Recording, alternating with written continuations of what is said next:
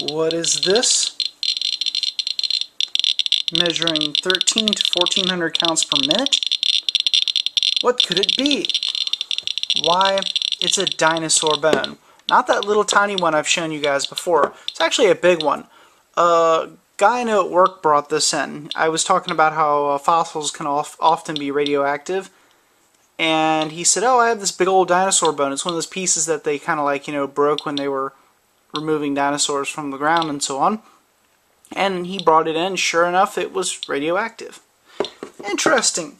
As soon as I took the Polymaster, here's the Polymaster. I'm going to put my hand over the sounder so it doesn't wake the entire world up.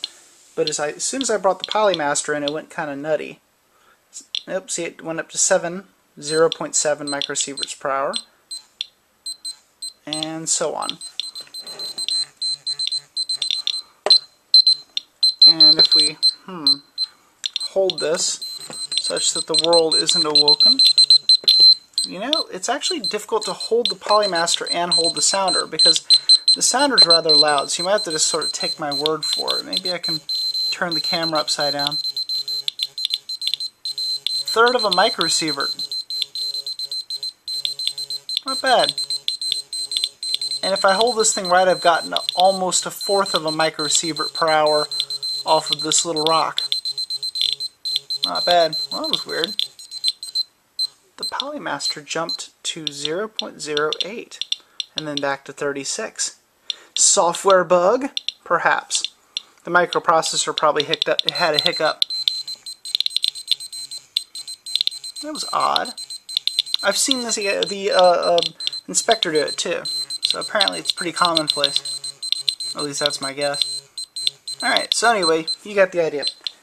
I took a spectrum of it while I was at work too. I just took this little guy, I put it on my desk by my, I have an office, and I put it down by my desk, and while I was working, I let the Polymaster take a gamma spectrum. That's right, I was able to do gamma spectroscopy while drinking my coffee while at work. Thank you, Polymaster.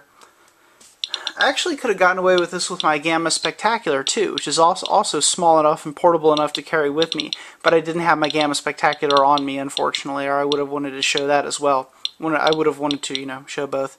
But anyway, I have to get to work, and I got to get to bed, and all this other stuff, so this is all you guys get to see. But let me just leave you with one last thing. Let me leave you with the spectrum from the Radioactive Dinosaur Bone. Yeah, I know, it's not that amazing. My special effects are kind of sucking. And I'm on the old camera right this moment, too, because I just honestly am too tired to bring out my good one. There you go. If you have dinosaur bones, test them. And in fact, as a famous friend of mine said once, and actually many times, test everything.